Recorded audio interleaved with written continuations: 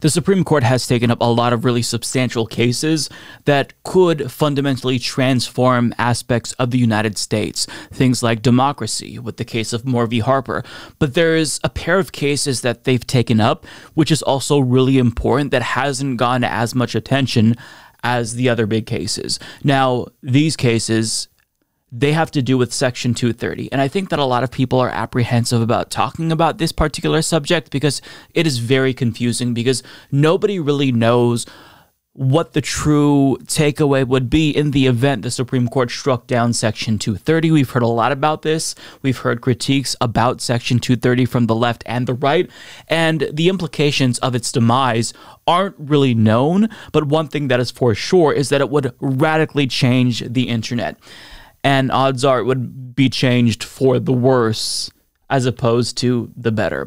So what exactly is the Supreme Court looking at? Well, Mike Babirnez of Yahoo News explains the Supreme Court this week announced it will take up a pair of cases that could fundamentally change the legal foundations of the internet. Both cases ask justices to consider how far protections that shield websites and social media companies from legal liability over what users post to their platform should go. Those protections were created in a portion of the Communications Decency Act of 1996, known as Section 230, a provision that has been called the 26 words that created the internet. Section 230 did two crucial things. It established that companies operating websites or social media platforms could not be held legally responsible if their users post content that breaks the law. It also granted them the right to curate, edit, and delete user content as they see fit. So suffice to say, the internet in its current state exists specifically because of Section 230. Without Section 230, the internet might look like a very different place.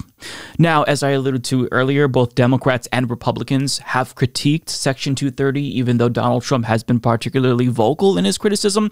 But the Democrats who oppose Section 230 claim that websites should be held more culpable if violent extremism is festering on their website, if the proliferation of misinformation on their website continues. Whereas Republicans don't like the second provision of Section 230, specifically the one that gives social media websites the power to delete and curate content. They don't like that, because they claim that these websites all have a liberal bias and it leads to the censorship of conservatives. Now, that critique from Republicans is not really founded by data. You know, leftists also get banned from social media websites frequently as well. They just don't whine about it as much. But conservatives in particular, they get a ton of traction on websites like Facebook, where the left just isn't able to compete. And they also dominate YouTube as well, although I don't have data to back that up. But just for argument's sake, you can see that there are different arguments against Section 230. Democrats are against one portion of Section 230, and conservatives are against another portion of Section 230. There's two sections of 230, and, you know, there's reasons for both sides to be against it, at least what we've heard.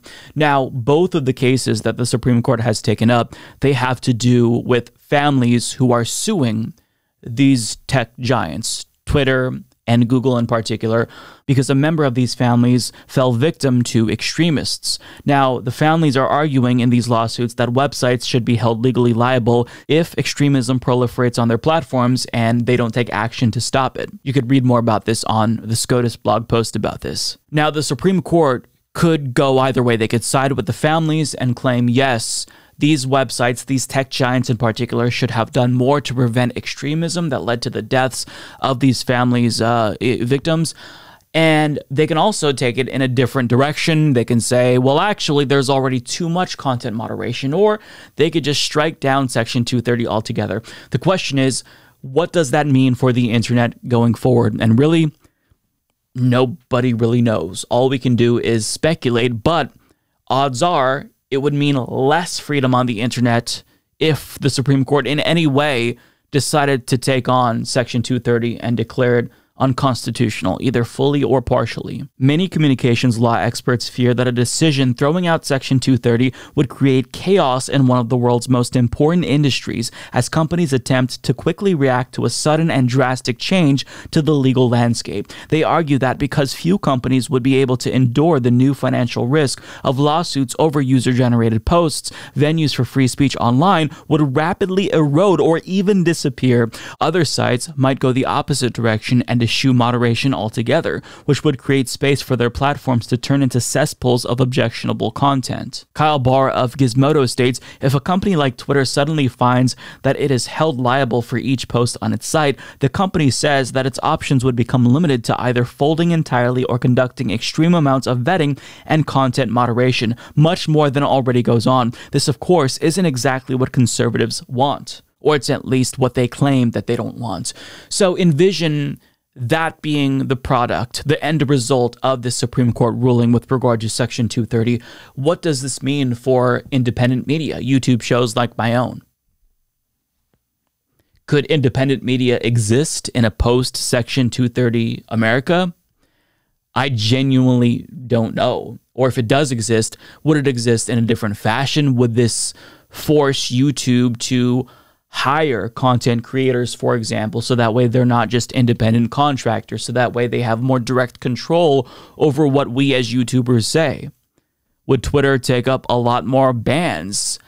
It's so hard to say, and it's horrifying to think about the implications of what this would look like. But as the article alluded to, it could go in the opposite direction as well, which wouldn't necessarily be ideal. For example, David Ingram of NBC News explains, alternatively, the court could also create a situation in which tech companies have little power to moderate what users post, rolling back years of efforts to limit the reach of misinformation, abuse, and hate speech. So what would that look like in reality? Well, in the event a user, for example, makes a death threat online to a politician, that would disempower websites like Twitter or YouTube from suspending that user.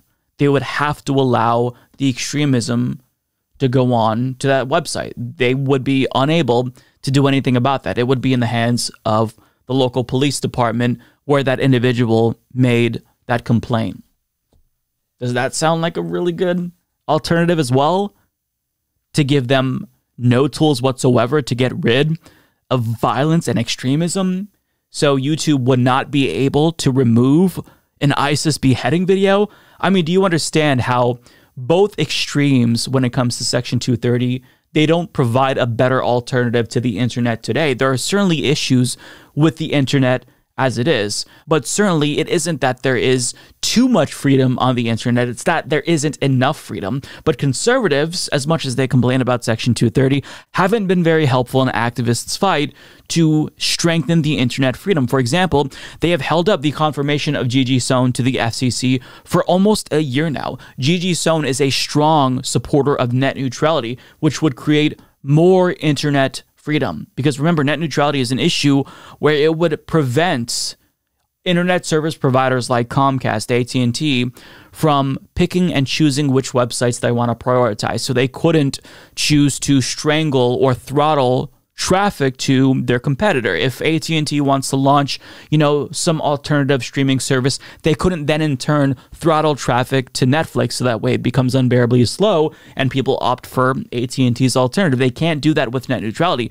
But under Trump's leadership, Ajit Pai repealed net neutrality, and now if Gigi Sohn were to be confirmed, the FCC would have the makeup to actually restore net neutrality. But conservatives have fought against this at every step of the way, claiming that Gigi Sohn is too woke and she wants to censor conservatives when she wants to do the opposite. She wants to enhance freedom on the internet. And even if net neutrality were to be restored, there's other things that need to be done to rein in big tech, because I do believe that they have too much power, right? But not too much power with regard to Section 230, not too much immunity with regard to Section 230.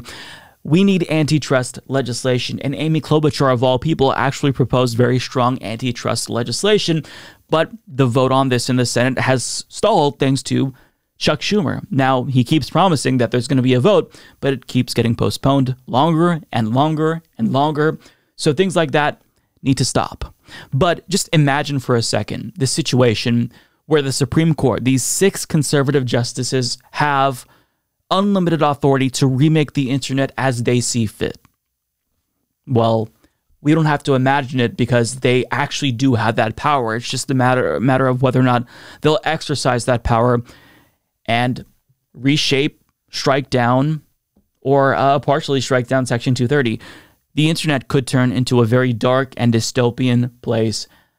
And it's already a pretty dark and dystopian place. It's not perfect, right? But things could get a lot worse quickly if Section 230 weren't in place. That is needed for internet freedom. And if they do away with this, then things are going to get really bad. And so I would encourage everyone to pay attention to this case because it is one of the most important cases that the Supreme Court has taken up this term.